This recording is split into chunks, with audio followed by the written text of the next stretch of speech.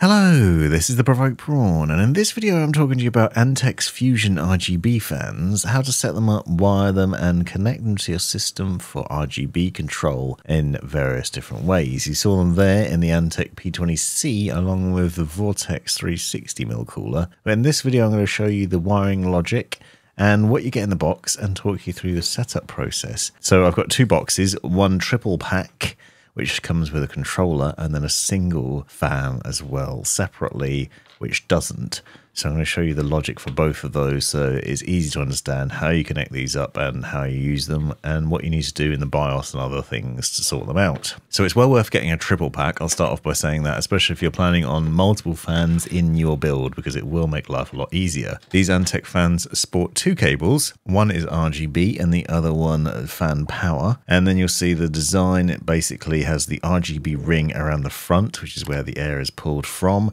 And then the sort of standard non-RGB side is where it exhausts to. Now inside the triple back, you obviously get three fans and then the controller itself, as well as a few different cables. And I'm going to talk through the logic of these because it is interesting in the way it works. You can connect up to 5 different fans here to this controller, and then you have hardware level control. So you'll see there's 2 buttons on this fan controller, which allow you to change through the different modes of RGB lighting and also adjust the speed of the RGB effects. But there is also a cable that allows you to connect up to your motherboard so you can control the RGB lighting from there instead. And that will be worth using because depending on where you put this controller, those buttons might be difficult to access. So that's worth bearing in mind.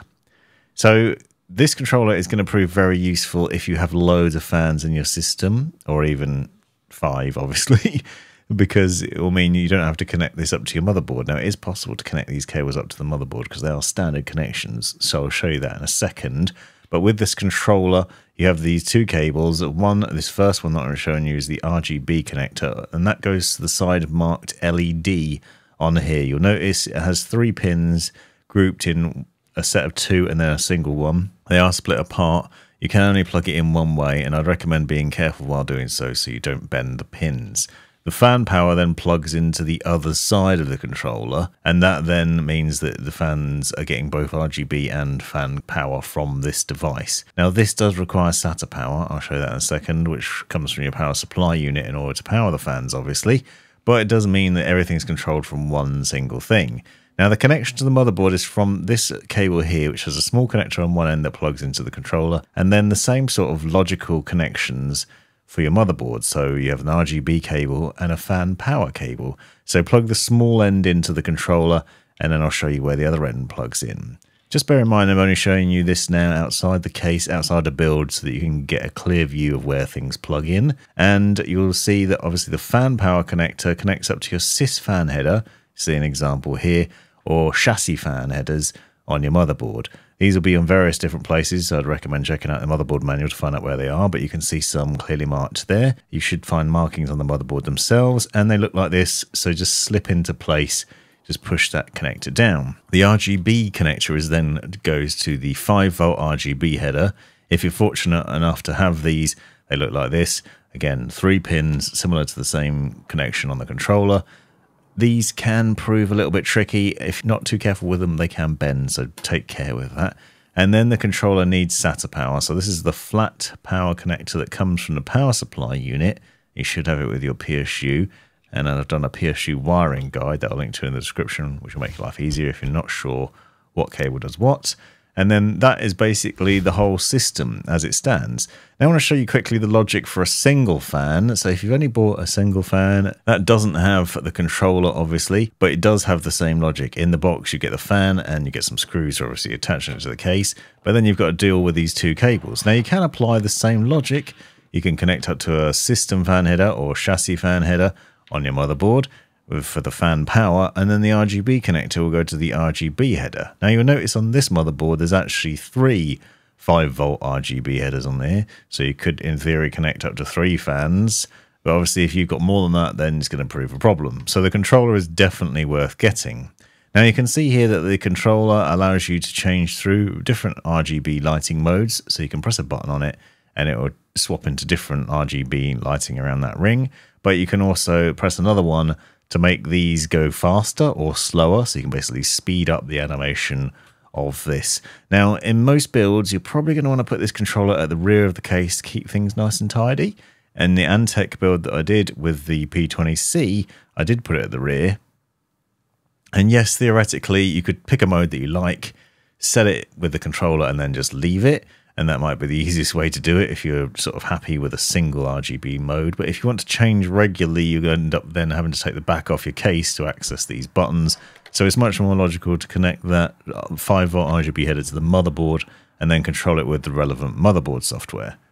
That's going to be something like Mystic Light for MSI, Azusa's Armory Crate, RGB Fusion, and other things. And it's worth noting there's a different cable for gigabyte boards included in the box as well, but it's the same sort of logic. It plugs into the RGB header. So again, you can see that the front of the fans is where the RGB lighting mostly shines, and that is where the air is going to get pulled from. So an example here, I'm mounting a single fan at the rear of the case, which will exhaust air out. So the RGB lighting ring faces into the case. That will then pull the air out, the warm air out, and push it out the back of the case. And I'm also going to apply the same logic to the fans that will sit on the radiator, which is obviously separate. Well, that's the Vortex all-in-one cooler that I've done a video on separately. So if you want to see that, have a look at my channel and you'll find it. What we need to do is basically run all those cables to the rear of the case. So try and keep things nice and tidy. You'd put the controller at the back, because otherwise you're going to end up with a mess of cables around the front. So I'm applying the same logic to the front fans. So I'm going to put those 3 fans on the front of the case and then run those cables to the rear. And obviously, I've shown you the wiring logic of how to do it and plug them into the controller. But now I'm showing you some of the end of the build so you can see that as it's actually going to be finalized.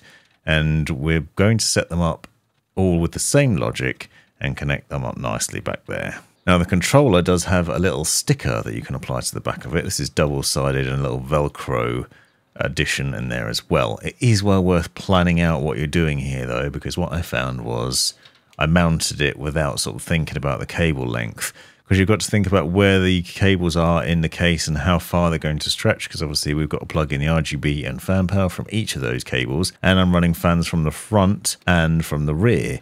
So I thought positioning it here in the middle would kind of work, but what I found was that one of the cables was a bit too short. Now I have run it through some of the cable channeling, and so it was getting a little bit tight, and I think this is important to point out. So before you mount the controller, as I've done, make sure that all the cables will reach, otherwise you might end up with a problem. It might have been that maybe putting the controller where the SSD is mounted, that Kingston drive, might have been a more sensible option, because that would have been more central and perhaps then all the cables would have been easy to access. But because it's on Velcro, it's fairly easy to reposition if you do need to, which is pretty nifty. And obviously I can also then just loosen some of those cables. So I've actually got it cable tied, but this is an important point of planning out your build. I'd recommend not using plastic cable ties until you're sure everything's in position and is working properly. That way you can easily reposition things. That's why I prefer to use Velcro when doing the initial build. But that's the logic of that. So then just plug in all the cables as I've shown you, and then you can boot your machine up and you should have some nice RGB lighting. Now, because I've got the controllers for both these devices, so for the cooler and for the fans, plugged into the motherboard, we've got the same RGB lighting across both devices. So both lots of fans all have that same RGB on them. If you don't do that, you will have different RGB and they may well not be synced, because the two control boxes aren't talking to each other. So you might end up with different RGB on the fans that are on the radiator versus the fans that are on the case, for example. So I would recommend using the motherboard software, because it would give you better control. And when I've done it here, it's just defaulted to those, obviously, the rainbow effects. Once you get into Windows, you can download the relevant software and then tweak it. Now, one of the other things that's worth doing is heading into your BIOS before you get into Windows and setting the fans into PWM mode. So mash delete when you've pressed start, and then we want to head over to the fan settings. So here it's Q fan control.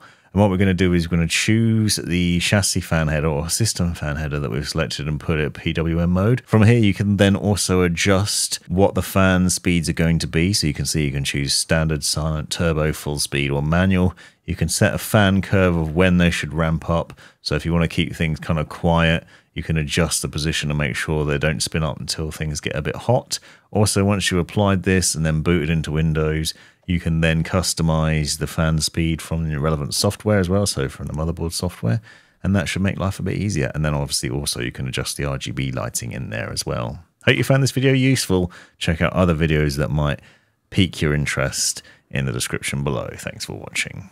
You've made it right to the end of the video, you brilliant legend you. If you've enjoyed it, click that subscribe button, give me a thumbs up, and drop me a comment down below if you've got any questions.